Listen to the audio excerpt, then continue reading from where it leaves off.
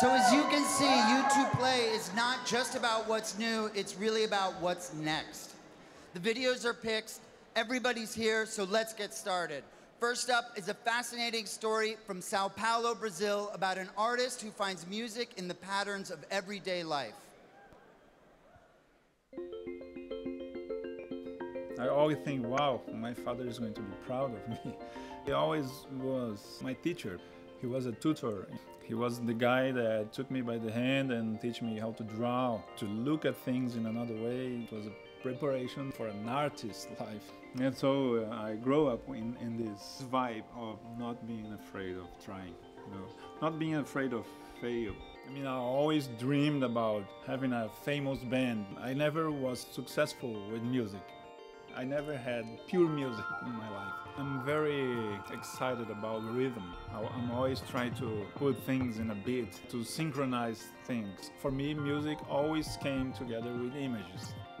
Birds on the Wires was such a spontaneous thing. One day in the morning, I was looking at a newspaper and then I saw this photograph of birds on 5 electric wires. And then I cut this and decided to go to the piano and see what music could come out of it.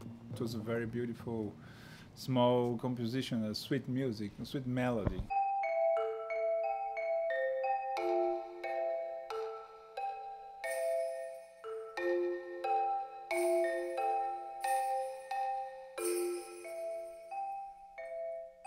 Thousands of people must have seen the same thing that I did.